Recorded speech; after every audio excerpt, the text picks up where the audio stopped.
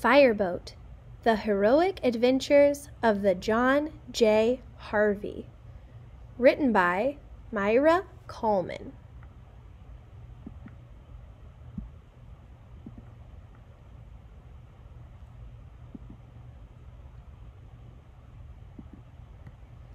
New York City, 1931. Amazing things were happening, big and small. The Empire State Building went up, up, up. Babe Ruth hit his 611th home run in Yankee Stadium. The tasty candy treat Snickers hit the stores. I want a Snickers. The George Washington Bridge was suspended elegantly across the mighty Hudson River. Champion Pendley Culling of Blarney won Best in Show at the Westminster Kennel Club. On a hot and jazzy night, the word "hacha" was invented. Hacha, hacha. And on a sunny, fresh day, the John J. Harvey Fireboat was launched. There were 12 fireboats in New York City. The Harvey was the largest, fastest, and shiniest fireboat of them all. It had 5 diesel engines, so it could go 20 miles per hour. That's pretty fast. 8 pipes that could shoot 16,000 gallons of water per minute, equal to 20 fire trucks. A control dial in the pilot's cabin. Many brass nozzles housed in the gold room. A completely round steering wheel. A very nice can to oil all the squeaks. Ropes called lines. And lots of levers, buttons, and buckets. There was a pilot and a crew ready in 2 minutes to fight the fires. They were a brave group. And there was a dog named Smokey, who did not put out the fires, but had many nice spots. The Harvey went up and down the river, fighting fires. It fought fires at the bustling piers. The piers were the places where ships and trains brought all manner of merchandise to be sold in the city, like wood and cotton and bananas and bubble gum and everything. It fought the fire of the great ocean liner Normandy. Sometimes the Harvey just went out to shoot water in celebration. Many years passed. A new captain had come on board, Bob Lenny. He and his crew fought many fires. But New York was changing. The Twin Towers were now the tallest buildings in New York City. The piers were closing. 1995. The city no longer needed so many fireboats. The Harvey was considered old and useless. It sat in the water for 5 years, waiting to be sold for scrap. And then a very surprising thing happened. A group of friends were eating at a restaurant called Florent. They had heard about the fireboat and decided something. Let's save the Harvey. Let's buy her. Everyone needs a fireboat. We won't put out fires. We'll just have fun. And they did. They took it to Cattle's Ship Repair Yard in Staten Island. Even there they said, she's old. It will be hard to fix her. But the owners said, fix. So they fixed. Beautifully. They repaired the 2 propellers, making them new with a shiny coat of brass, brass does not rust. They repaired the holes with steel plates and covered the places where the rivets wept. They scraped barnacles and seaweed off the hull and painted her with a shiny coat of red paint. And once again, the Harvey was on the water.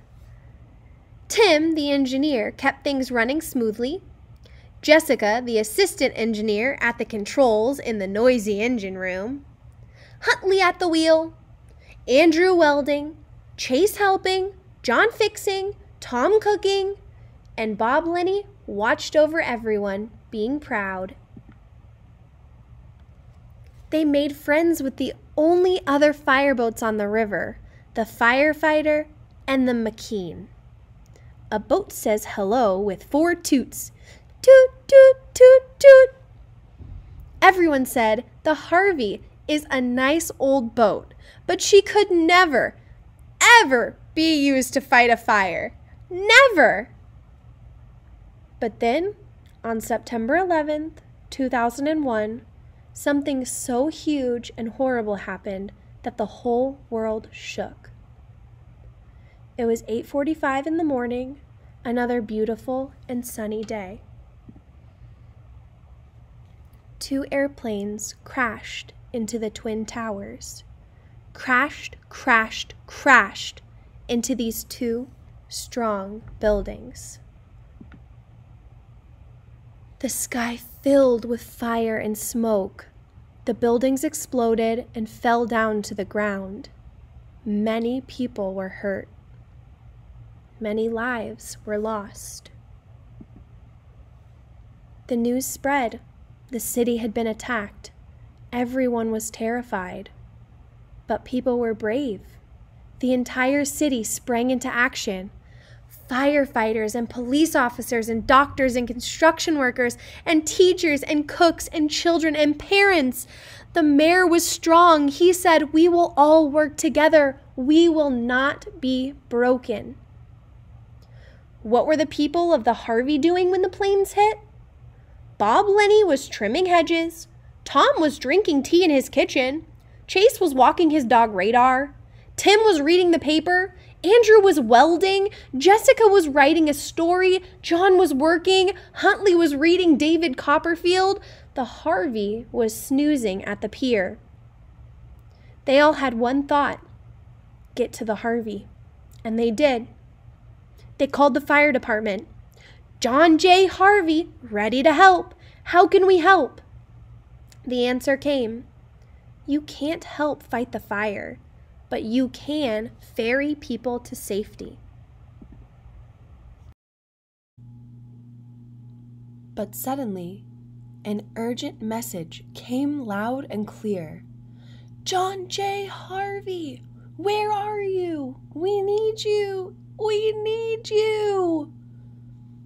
The water pipes were broken and buried, and the fire trucks that had raced to the scene could not pump water. The firefighters attached hoses to the Harvey. The Harvey fought fires alongside the McKean and the Firefighter.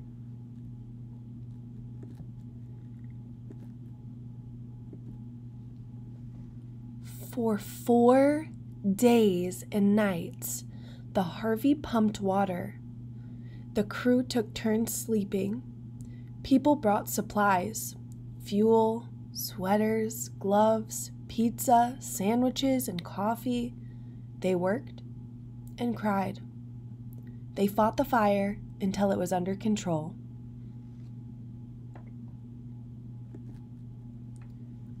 Finally, it was time for the Harvey to go home.